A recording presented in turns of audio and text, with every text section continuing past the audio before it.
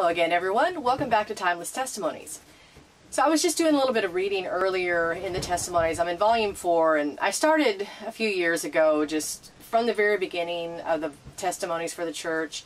I realized, you know what, I was raised up in the Adventist church, and I have never read through the testimonies for the church. I've read them, portions of them, but I've never really read them for what they were. They were writings, sequential, in, progressive time by Ellen White with a purpose, and that purpose tells a story.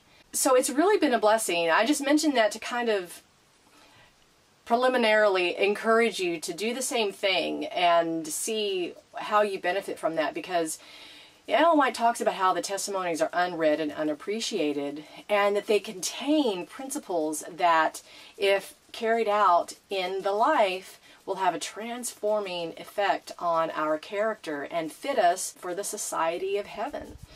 And so, while I was reading today, I was really burdened. I've been very burdened for a while. There's a lot of kind of riding the fence in the Christian experience. If you've ever had a desire to overcome sin, if you've ever felt uncomfortable with sin in your life, but you find yourself still sinning, then you're going to be able to relate to this idea of indecision.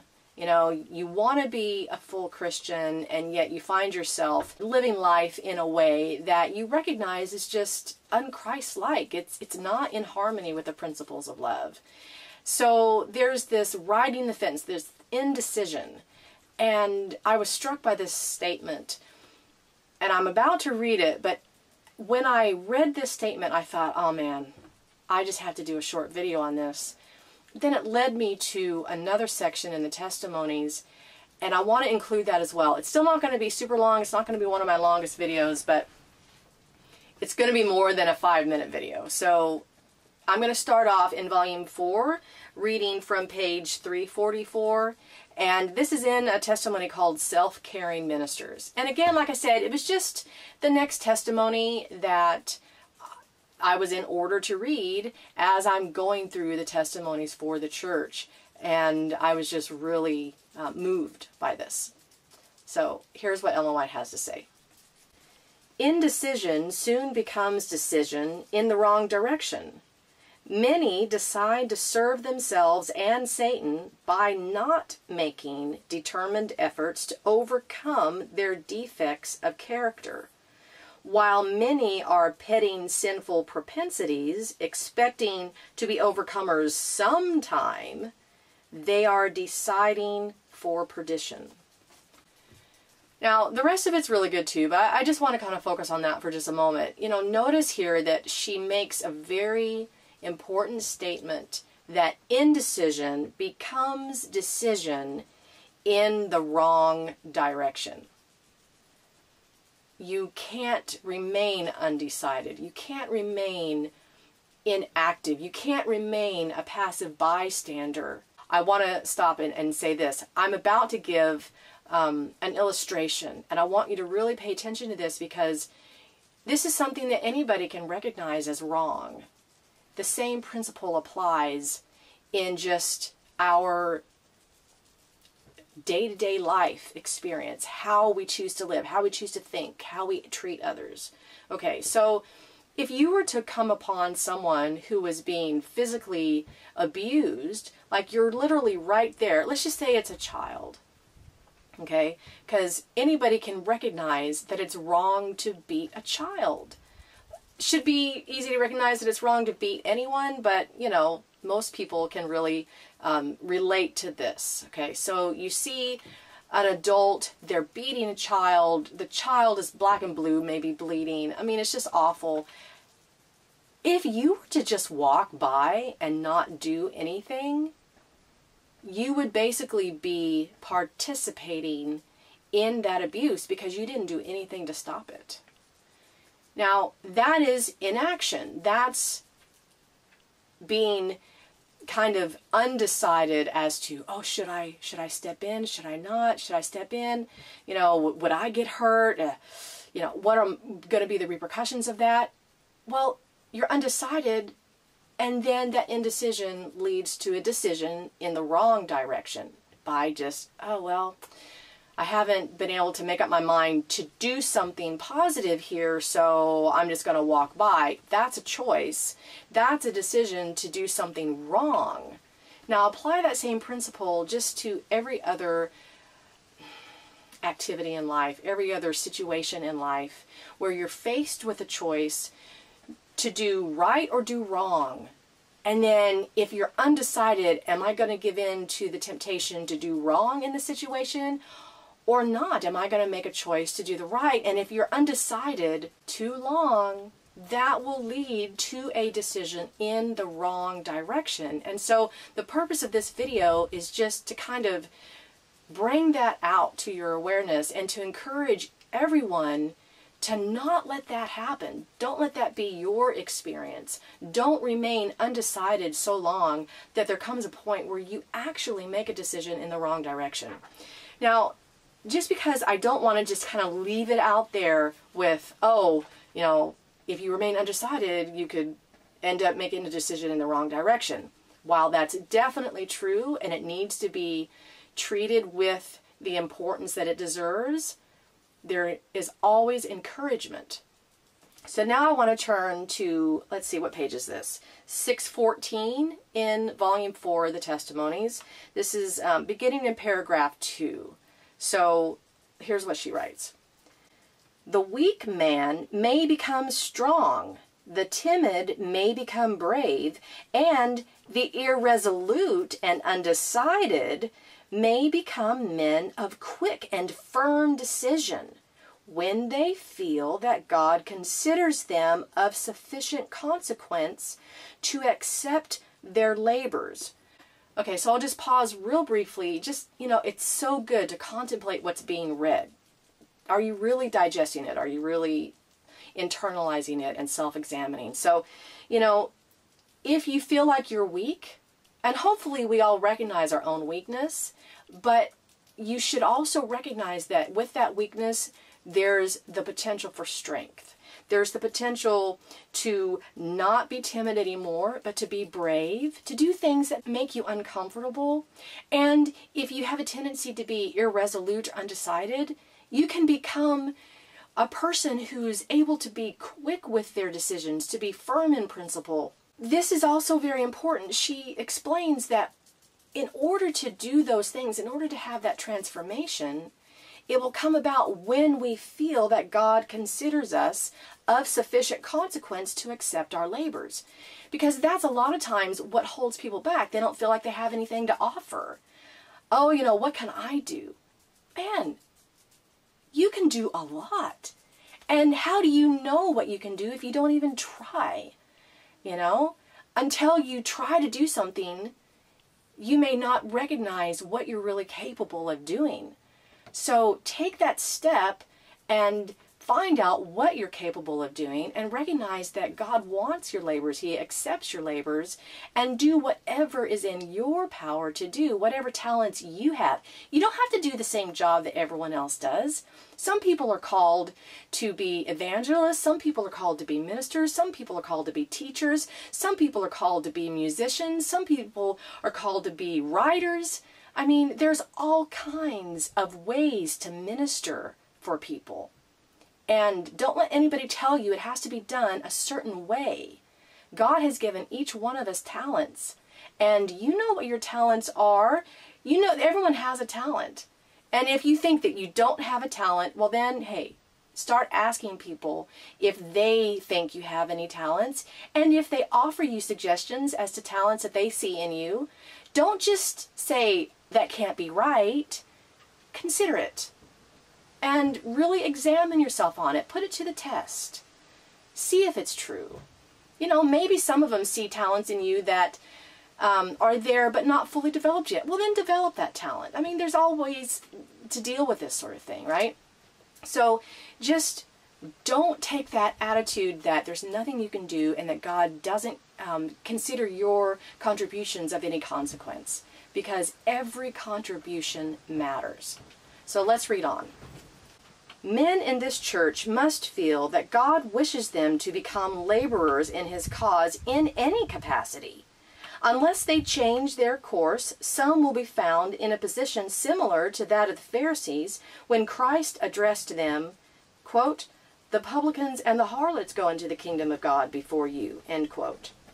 Many feel secure because they profess the truth, while they do not feel its sanctifying influence upon their hearts and do not advance in the divine life. Don't feel secure in your experience just because you know a lot of truth. Are you advancing in the divine life? Sanctification is a life of continual advancement. So if you're not advancing, you are retrograding. Don't feel satisfied. You know, that's a comfortable position. That's a lukewarm state. You want to be uncomfortable. You want to be motivated to do something. Don't feel comfortable with your attainments and your status or your position or your knowledge. We should all be growing in knowledge and experience and advancing in the divine life. Brethren, while you as a people profess to have light far in advance of other denominations, your works do not correspond with your profession. Many who have been in the darkness of error gladly accept the truth when it is opened to their understanding. Although they have spent their life in sin, yet when they come to God in penitence and with a sense of their sinfulness, they are accepted of him. Such persons are in a more favorable position for the perfection of Christian character than are those who have had great light and have failed to improve upon it. That which leaves men and women in darkness is their neglect to improve the light and opportunities granted them. Christ hates all vain pretense. When on earth, he ever treated with tenderness the penitent, even though they had been the chief of sinners. But his denunciations fell heavily upon all hypocrisy. Okay, so let's examine this paragraph a little bit too. Let's break it down bit by bit. So she's really counseling, and remember, these testimonies are written to the Advent believers. So she's telling them, you know, hey, you believe that you have a lot of light far in advance of the other denominations, but your works don't correspond with your profession. And she contrasts that with people who, when, you know, they've lived their whole life in sin maybe, and then when they have an opportunity to hear the truth, they readily accept it and they make that transformation. They come in penitence to God. They admit that they're a sinner and that they need salvation, that they need to change. They realize that they're in need of everything that God has to offer them. They don't consider themselves rich and increased with goods and in need of nothing. They recognize their need. So in other words, they're not the Laodicean. They're not in a Laodicean state. However, the Adventist Church is told that we are in a Laodicean state so long as we hold to that idea that we don't really need anything beyond what we have right now. These people that recognize their need are in a more favorable position for the perfection of Christian character than are those who have had great light and have failed to improve upon it. Now that's really important, that phrase, for the perfection of Christian character. What are they in a more favorable position to do or to obtain? They're in a more favorable position to advance in the divine life, to obtain that perfection in Christian character. It's not that they're just supposed to say, oh, now I know more, I'm done. No, they are to advance and to obtain perfection in Christian character. That's what we're all supposed to do. We can't have one cherished sin in the life and expect to be restored with the company of sinless beings. That's what caused the fall in the first place, is that idea that a little bit of disobedience is okay. One little sin is okay. It's not. And so long as we have the idea in our mind that it is okay, we'll be satisfied with where we are. We will never reach for that goal of obtaining perfection in Christian character, and thus will remain a Laodicean. She goes on to say that which leaves men and women in darkness, okay, this is really important, that which leaves men and women in darkness is their neglect to improve the light. So the understanding of truth, the knowledge of truth, the revelation of truth, their neglect to improve the light and opportunities granted them. So have you had light offered to you and you've rejected it? Have you decided that you know everything there is to know? Have you decided, I know my Bible and you can't teach me anything? Really, is that the way we are to think? That's not the counsel. It's certainly never found anywhere in Scripture that once you know XYZ, you're done. We are always to be growing in grace and knowledge of the truth. Christ hates all vain pretense. When on earth he ever treated with tenderness the penitent. So those who are truly repentant, those who truly are sorry for their sins, who recognize that it is wrong and aren't satisfied to remain in that sin. Even if they've been the chief of sinners, so long as there's penitence, there is acceptance with Christ. But the hypocrisy, that's where the denunciations fell most heavily. And it's the same thing today. God has given to every man his work, and no one else can do that work for him. I'm just going to pause there. No one else can do your work. Every man has a work. Not everyone's work is the same, but you have whatever work you have been given to do. That may be more or less than another person. We're not all required to do exactly the same amount of labor even. Not only is it not supposed to all look the same, there's also limitations for certain people, and they can't do as much as the next. And those who are able to do more are held to a higher standard.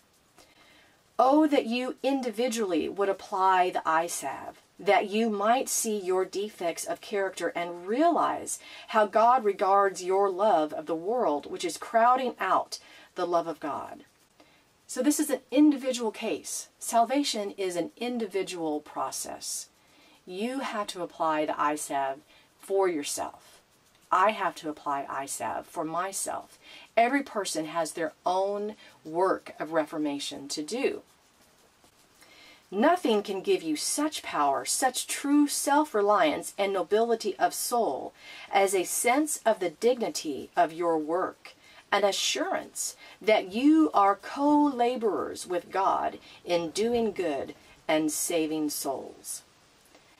Recognizing the importance of the work that we have been given will give you that power. It'll give you that nobility of soul. And it will have a transforming influence on your own Christian experience. The Son of God came to this world to leave an example of a perfect life.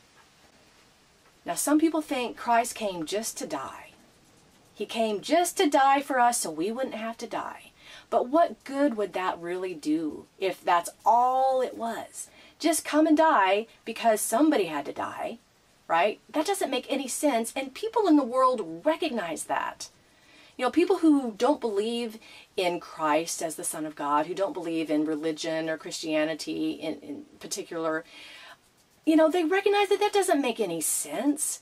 Oh, God just had to have somebody die, so Jesus decided, oh yeah, I'll give my life, and that saves us? No. What saves us is his life that he lived, one of overcoming sin, and he did that as an example for us to show us how we can overcome sin, so that we can be partakers of the divine nature, and that we can just have a transforming influence on the world, that we can help hasten the end of sin and suffering.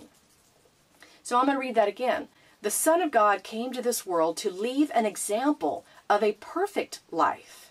He sacrificed himself for the joy that was set before him, the joy of seeing souls rescued from Satan's grasp and saved in the kingdom of God. Now notice, his joy wasn't that, oh, now they don't have to die because I died in their place.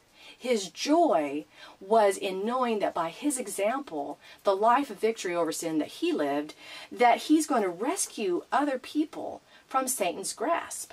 Souls will be rescued from Satan's grasp and saved in the kingdom of God. That's exciting. It's not exciting to think, oh, well, I'm just doomed to continue sinning and feeling that guilt that comes along with knowing that I've done something wrong, knowing that I've been unkind or unloving to someone. That's not encouraging. What's encouraging and what's exciting is that we don't have to be that way, even now, because Christ came as a human being in sinful flesh. That doesn't mean that he was a sinner. Sinful flesh doesn't mean that a person chooses to sin. It means that we have bodies that have been affected by sin. We degenerate, we have illness, we have fatigue and confusion and limitations. And he had the same body and temptations that we have. And yet he was able to overcome sin by uniting with the divine power offered through the truth, through the impartation of the messages given by the Holy Spirit. That's our hope. That's our salvation. That's the encouragement that we have. And that's why we should not be satisfied to remain undecided. There's every reason to make a choice. And so I want to encourage every one of you to do that.